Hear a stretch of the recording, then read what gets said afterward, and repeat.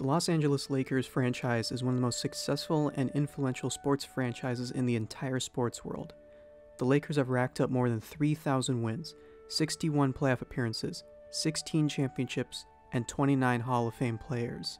The Lakers are also listed in the top 10 richest sport franchises in the whole world by Forbes, as they rank number 8, valued at $3.7 billion, with an operating income of $147 million. When people think of the Lakers, they think of Magic Johnson, Kobe Bryant, Kareem Abdul-Jabbar, Shaq, Wilt Chamberlain, Elgin Baylor, and LeBron James. However, not many people seem to think of George Mikan and the Minneapolis Lakers. Yes, the Minneapolis Lakers, the team that preceded the move to Los Angeles.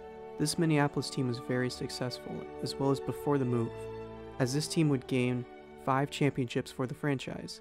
But after slumping some seasons in the late 1950s, the franchise finally moved in 1960 to the warm, sunny, and economically driven city of Angels, Los Angeles. But what happened to the successful and prolific Minneapolis team, and why were they driven out? Well, let's start from the beginning.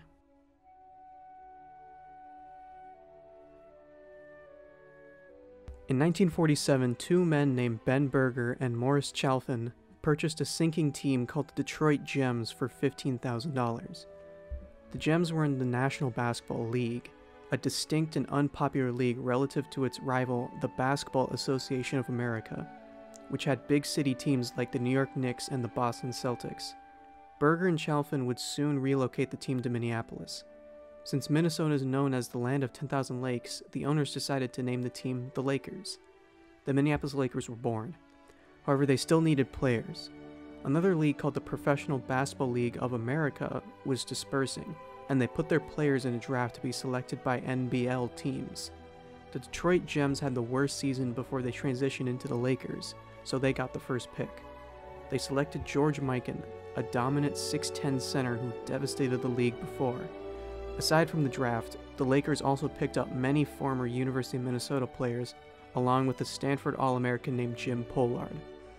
The owners also brought in John Kundla, a successful college player and coach, to be the head coach of the Lakers.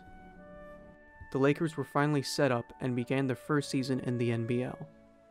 The Lakers' first season was a breeze, as Mikan and Pollard led the team to a 43-17 record and eventually winning the NBL championship.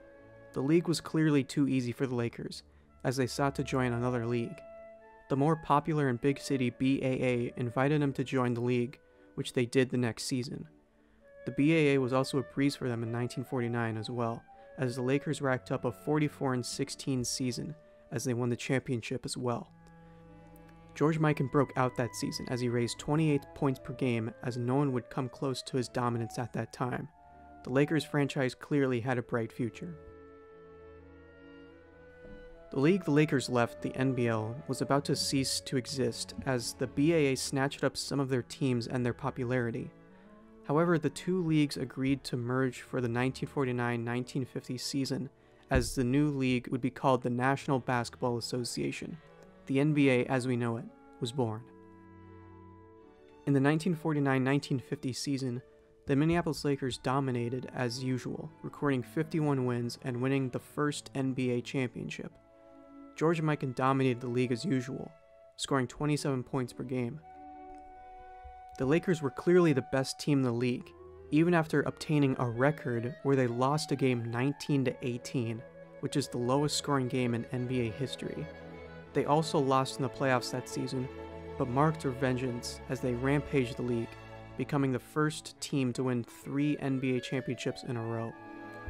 Mikan rampaged as well, leading the team in league in points and rebounding year after year. The Lakers were soon to be recognized as the NBA's first dynasty, as they had already racked up 5 NBA championships. However, the NBA was a young and rising league, bound to make changes that would change how old-school teams would soon play. After winning their three-peat championship, things started to roll downhill. In the 1954-1955 season, their star player, George Mikan, suffered injuries which kept him out of the season, eventually forcing him to retire from the league. That year as well, the NBA implemented the 24-second shot clock and a 6 personal foul limit per team per quarter rule, which shocked the Lakers. They were not used to the new play style, which negatively affected their play for the following seasons. The Lakers still made playoff appearances due to the small league, but would not win the finals again. They were desperate, as they convinced George Mikan to come out of retirement to play again. He agreed, but could only play 37 games in the 1955-1956 season, as he could not play like he used to, and his injuries were still affecting him. He would retire for good after the season. However, this wouldn't exactly be the end for Mikan. In the 1957-1958 season, George Mikan was named head coach of the Lakers, but was immediately ineffective. His team went 9-30, as he was quickly fired and replaced with John Cunla again. With Mikan gone, the excitement of Minnesota basketball drastically fell. Attendance at the Minneapolis Auditorium dropped significantly, which began the questioning of whether this franchise should stay in Minnesota. There was one more hope in 1958, as the Lakers, with their bad record, were able to select Elgin Baylor in the draft that year. Baylor was very effective for the Lakers, gaining 25 points per game, winning Rookie of the Year, making the All-Star team, and leading the team back to the finals. They would lose the finals, though. Elgin Baylor was the Lakers' last glimmer of hope, as he was very successful personally. However, the Lakers went 25-50 in the 1959-1960 season, finally securing the promise that the Lakers would move. Moving franchises was not a new business strategy back in this day. For example, the Brooklyn Dodgers of Major League Baseball moved to Los Angeles, where it was clearly a financial success.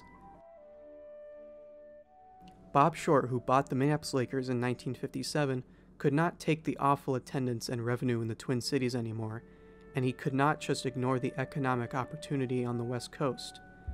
Therefore, on April 28, 1960, Short announced the Minneapolis Lakers franchise would move to Los Angeles, California. The reception was great, as attendance grew from a total of 100,000 people in a season to over 500,000 by 1970, vastly outnumbering what the Twin Cities would bring into their games.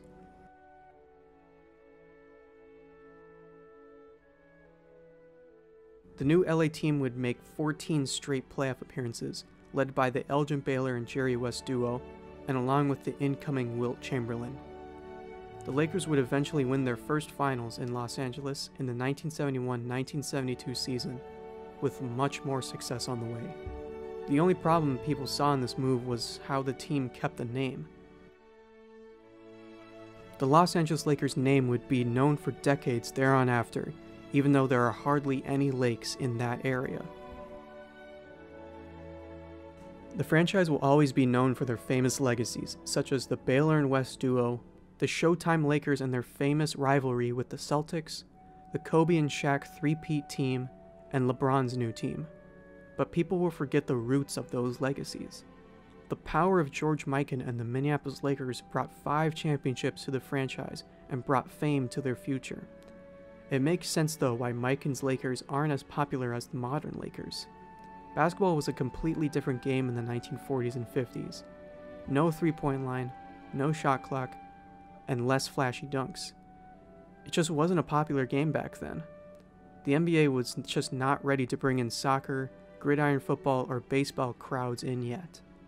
The game needed flair, player icons, and fun until cities like Minneapolis would be interested to show loyalty to the game. George Mikan could have been this icon if it weren't for his injuries, but Mikan himself probably couldn't take on that role.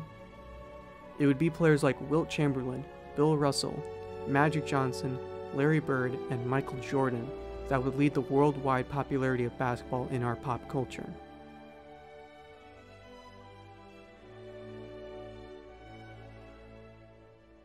But just because these older teams weren't fun to watch does not mean we should forget about them. Franchises like the Minneapolis Lakers are the pioneers of basketball, and their love for the game would soon translate to nationwide and worldwide love for the game of basketball.